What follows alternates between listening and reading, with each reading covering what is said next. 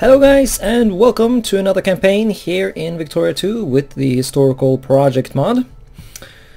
So, we played Afghanistan and we played Somalia. That was fun. Don't really remember what I did before that, but I want a chill campaign in this one. These two were pretty spicy. Well, the Afghanistan was not necessarily that hard, I think. I think I got pretty lucky on that one. The Warsangali one was a bit of a pain though. There's a lot of restarting and bullshit that I had to deal with. So really, what I want right now is a chill campaign. So we're going to play Brazil. I haven't done that yet, and Brazil is like the noob nation, but just want to play some Victoria 2, but I don't want to have to. I don't want to have to like stress out and make some sort of master plan where I'll need to like make sure to take this province before the British take it, or you know, got to rush over here before the Russians, or blah, blah, blah, blah. Or, God, don't even get me started on the whole Warsangali Somalia meme.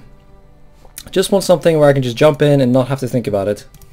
It's exam season, and I should be doing homework, but, I mean, they say you need to relax a bit as well, don't you, to not overwork yourself.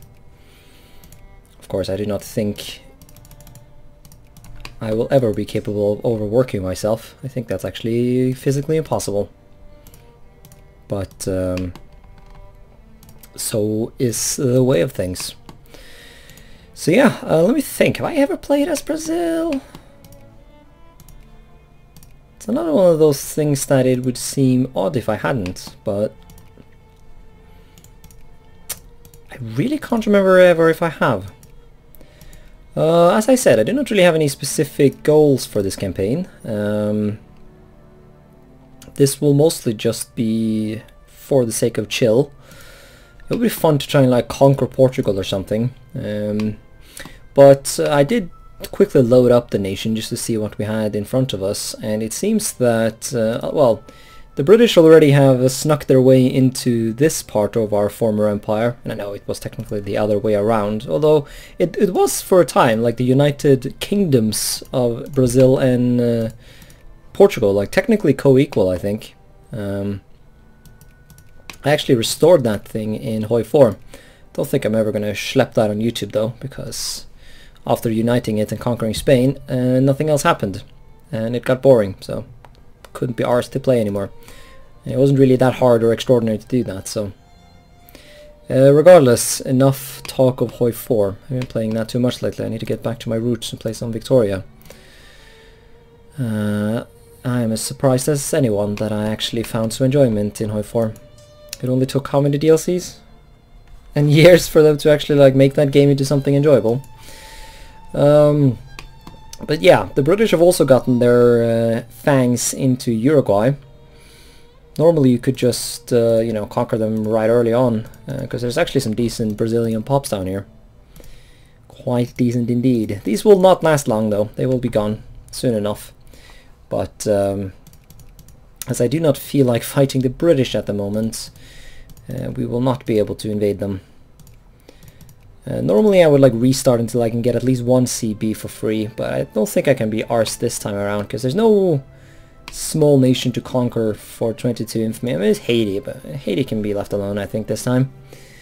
I will start justifying on Venezuela though, just because it takes so long. I'm gonna hope that I can win this war against the Rio Grande do Sul rebellion. Honestly, that would be a fun campaign in itself. But that will be for another day. I feel like I say that of all campaigns people want me to play. I don't think there's a single person who wanted me to play Brazil, but yeah, I'm not gonna pretend I have like an excuse. I've always been honest of the fact that I generally just play whatever the F I want. And I ask for suggestions more out of a more out of interest to see if anyone have any interesting ideas that might happen to line up with what I want, even if I might not have known that I wanted it at the time, if that makes sense.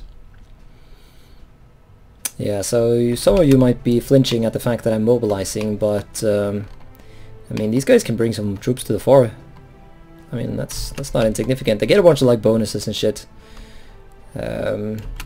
That boosts their shit quite a lot. We have fuck all for generals. So I really do not know what we want here.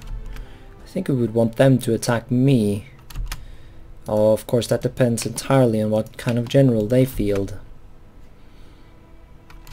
Which is sadly something I do not know. Okay, well, he's a clever little fucker, is he? Could just let him occupy my shit and then just take his in return. God, that's going to be a lot of attrition though. Let's see, scare him off. Yeah, you go have fun in the jungle and take some attrition. And then I'll see you later.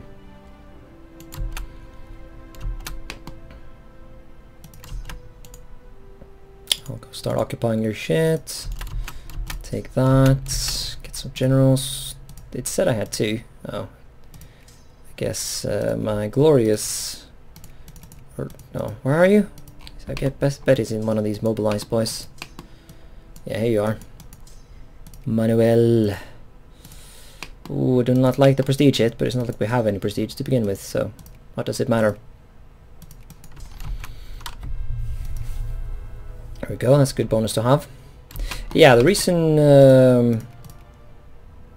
wait, oh yeah, the reason we're yeeting Venezuela as quickly, if I didn't point that out, is because they're already cordial with the British, so I want to get a chunk out of them before they become friendly, like in Uruguay. And I know Uruguay has like rebel problems, but in a little test game I did, the rebellions do not actually kick the British out of the nation. I think there's an event or something, some bullshit or other,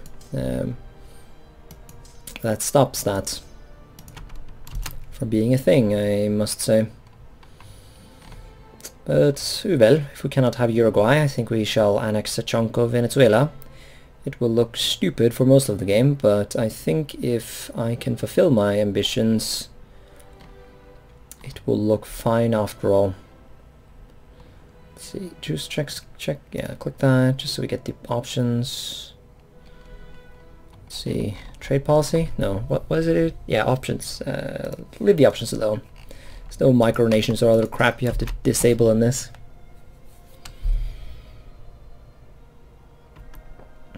Now where will you go? Pasafundo? Ah, you're gonna go rescue your capital now, are you? Honestly, I wouldn't mind. Nope, nope, you're gonna run into the jungle again. Isn't there a song about that? Jungles. Get into the jungle. No, welcome to the jungle. That's what it's called. Yeah, I know these things. I'm a smart boy. Trust me. Yeah, look at him dying of attrition. I mean, I'm also dying of attrition and getting, well, not awful rolls, but worse than I would prefer. Alliance from Uruguay. Yeah, wouldn't that be funny? I'll have that. Enjoy my war. I will not accept. Well, if you will not accept, then I do not see the point of being an ally of you. So I shall politely... Actually, no. Why be polite? I shall rudely ask you to fuck off. Now you're going to Lajes to kill my sheep. I will not allow that. Go find some other jungle. Have your fun. Or will you force me to move into a region that I cannot afford, or where I have too much force limit or whatever? Now here he comes again. Stop that. That's right. Yeah, this is a war about winning, of course, but also winning in a way that doesn't kill all my troops, because I've got shit to do. Latin American nations are not very good at recovering in the early game. Once they've lost the initial brigades they get, then they generally do not get to have brigades for a while. Let's start retaking some of our shit though. That war exhaustion is getting a bit nasty. Now, militancy does not matter much to us though, to be fair. After all, militancy only gives us bonuses, as it lets us pass reforms. And we have quite a lot of slaves in our country that we want to get rid of. No, not get rid of, that would be a waste. But liberate and educate. There they come. Got ourselves defense. Well, as good of a defense general as we can have. Let's see, how many guys can I send in without them getting scared? Only one. No, now they don't want to. Now they don't even want to go. Well, if you're not gonna be any fun, then I'm gonna push south too.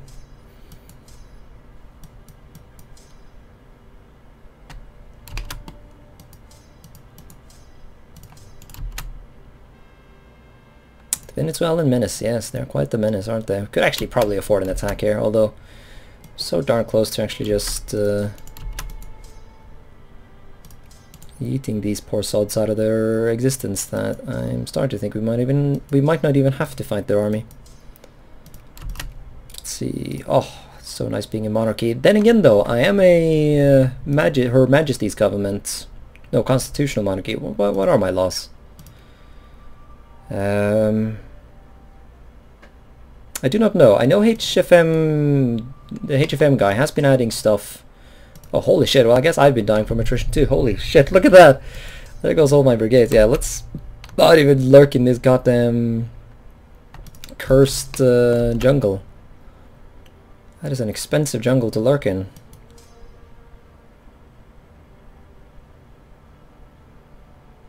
So much for me trying to save my troops.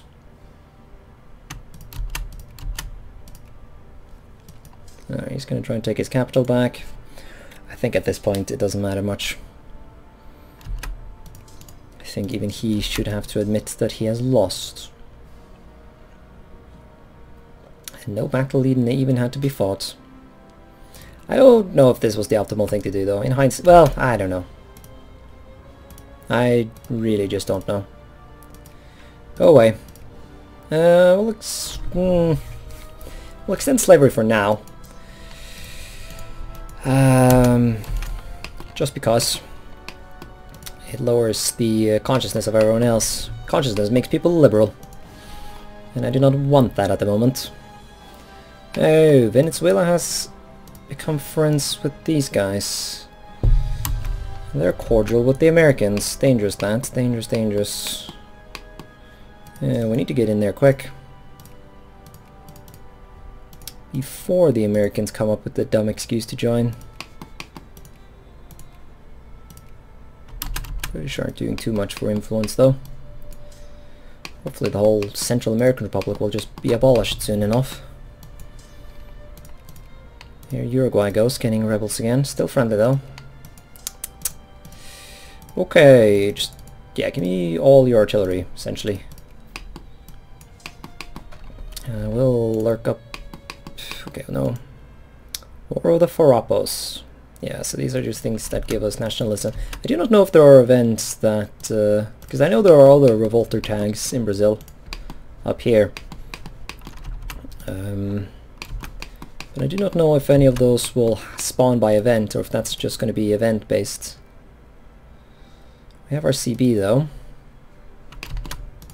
Getting worried about this... no, okay, it's not that fast. We should be able to win in quickly enough, especially if we can get Colombia to join us. Tempted to try and ally Venezuela too. Rejected him originally because I was afraid that he was going to start some silly war with Peru that I wouldn't want to get dragged into and lose my precious prestige, but I mean, in hindsight it's not like we have any prestige, so what does it really matter?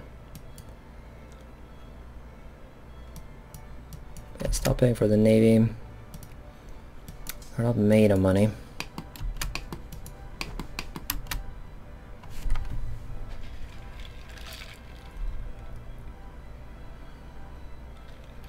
There goes my goddamn prestige either way.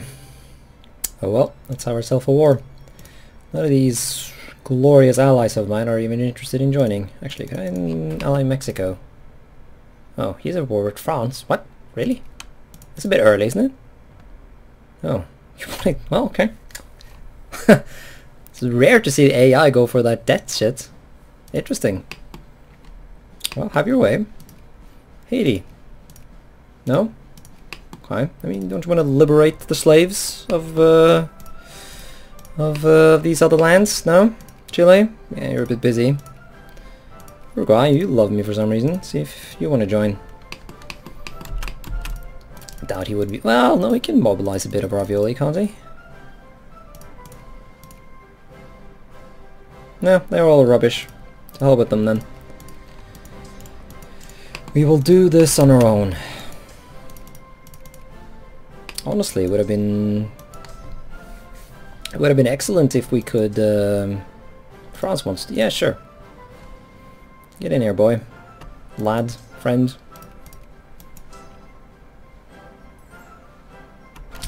And he wants to be... Dude, I do not see the point of this whole alliance scheme of yours. If you're not even going to help me. Yeah, I know I'm like killing my navy by running around like this, but... My navy is not long for this world either way. Now, I think I will actually attack these guys before they mobilize any more dudes.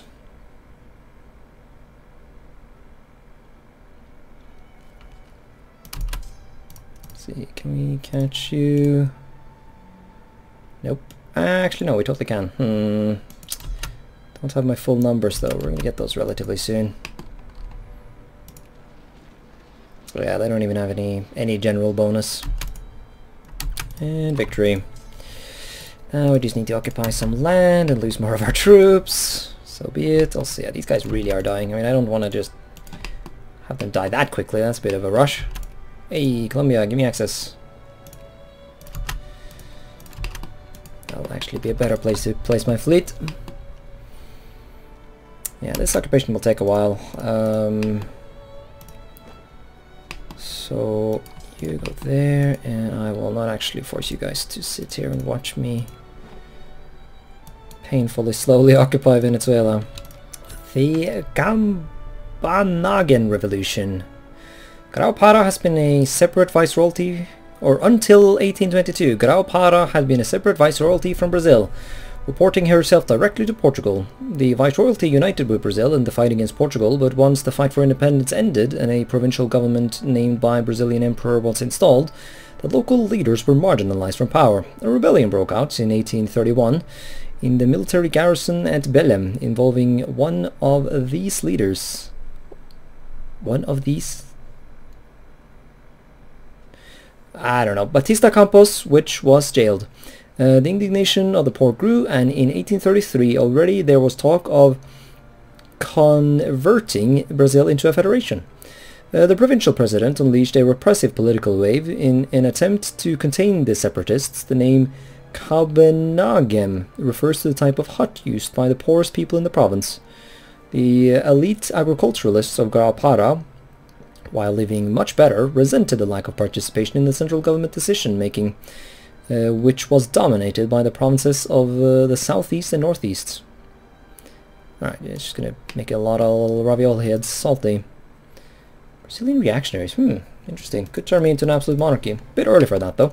How about a look in the files, and Brazil gets a couple of like irredentist decisions to expand their cores. They can both be taken if you're fascist, but one of them can be taken if you're an absolute monarchy, so it might be worth not going fascists, and you know, we can still get something. More revolution crap. Political power disputes arose in the heart of the elite class. Yeah, you can read this yourself, but yeah, just more salty boys. How close are we to getting some reforms? Surprisingly not close, to be honest. Anyways, seems they're willing to give up. I would take some more land, of course, but that jingoism does not cooperate. Yeah, jingoism has gotten a lot worse in HPM recently. You need to have 7% jingoism now, unlike the 5 you needed earlier, or was it 6? It was 5, wasn't it? I guess that's to compensate for the new decision that lets you get some jingoism. Well, that decision is kind of garbage, to be honest. And honestly, if he wanted to try and make the whole jingoism problem in the game better, then honestly I would say he's just made it worse. Anyways, the Americans are actually friendly with the Republic of Central America. And I was actually like panicking a bit, because I was like, what? Doesn't that mean they should intervene? But let me actually do a shout out, if that makes sense. Damn it, I was going to do this cool thing where I was going to like reference the what guy in the I could have swore someone in the comments pointed a thing out that I never really thought too much about, but well, regardless. No, he must have commented. I'm not that insane. Well, point is, at least what I think, if I remember correctly, what he said is that as long as you don't actually have a war goal against the nation that is friendly with a great power, then it doesn't matter that you have a war goal against another nation, because unless you have a war goal against the specific nation that is, you know, good friends with Daddy America, it doesn't matter. So I never needed to be afraid that the Central American Republic was going to be friendly with these guys, because, well, I don't have a war goal against them, and so it is all fine. And that is, well, that is good in this situation, of course. While I was looking through the comments, I had one of the guys was like, he said, "I'm gonna stop watching your Let's Play. You make such ugly borders." Yeah, I can actually totally understand that, but my point though, or the reasoning, not a justification mind you, but the reasoning that I make these horrid borders every time I play is that this is the way the game forces you to play. Like, I want a clean border where I own all of this shit in the north, but realistically I have to take, like, the only thing I can take in the north right now is this. Can't take these things because these guys are too powerful. Like, you have to make these cancerous borders. Borders in Victoria 2 can only really be good at the end of the game, because that's when you've been able to, like, clean things up, if you will. And so until you can actually clean your shite up, things are kind of bound to be garbage, aren't they? And like, I just blame that on the game design. Anyways though, got ourselves some nice territory here. Could have sworn there were some Irish people. No? Ah, I guess they must have assimilated. That was fast. Goddamn Irish people. Why is it with Irish people and giving up their own native language and culture to take up another one? That was a very rude joke, I guess. I know, I mean. Know that it was a joke. Any Irish people in the comments? I don't think I have many Irish viewers though, so I think I'm safe. I'm not gonna be car bombed. Oh god, I'm just digging myself deeper into the hole, aren't I? Oh, fuck me. Aha! Don Pedro II, nicknamed the Magnanimous. I'm having a stroke, aren't I? Magnanimous was the second ruler of the young Empire of Brazil. Born in Rio de Janeiro, he was a member of the Brazilian branch of the House of Braganza. His father's abrupt education and departure to Europe in order to restore his daughter on the throne of Portugal left a 5-year-old Pedro II as emperor, and led to a grim and lonely childhood and adolescence.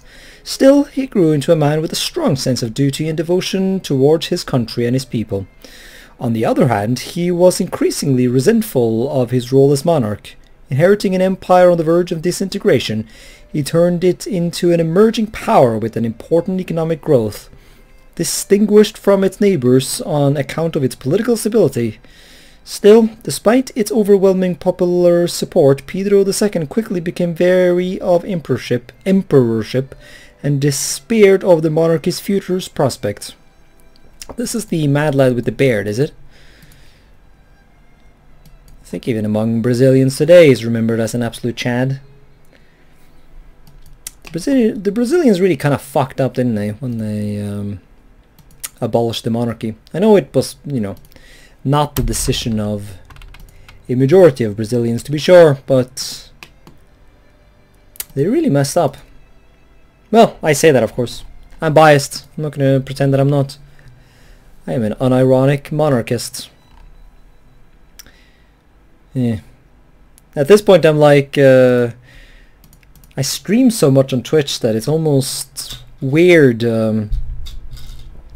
just talking on YouTube without there being any chat. responding to my garbage. Obviously, the advantage of making YouTube videos like this without streaming them is that, for reasons I've explained a bunch of times before, I can edit these videos so that they aren't quite as garbage as the shit that I just make from my Twitch VODs. That is why, you know, whenever you say HPM in the title, the videos are edited. But yeah, normally it would get me... Normally when I say I'm an unironic monarchist, people will start bitching at me. Because I've earlier said that I'm also very leftist. And people think that being leftist and a monarchist is kind of a hypocrisy. I would say that means you misunderstand individuality. And that's not necessarily a good thing. Obviously. But... why is Corentus independent? I hope that's not a bug. Do you have course on them? Yeah, you do. Good. Yeah, because I want to incorporate Paraguay at some point. So I need Brazil to take this province back before they do, for the sake of infamy conservation. Regardless, we'll deal with that in the next episode. Thanks more for watching, guys, and until next time, bye!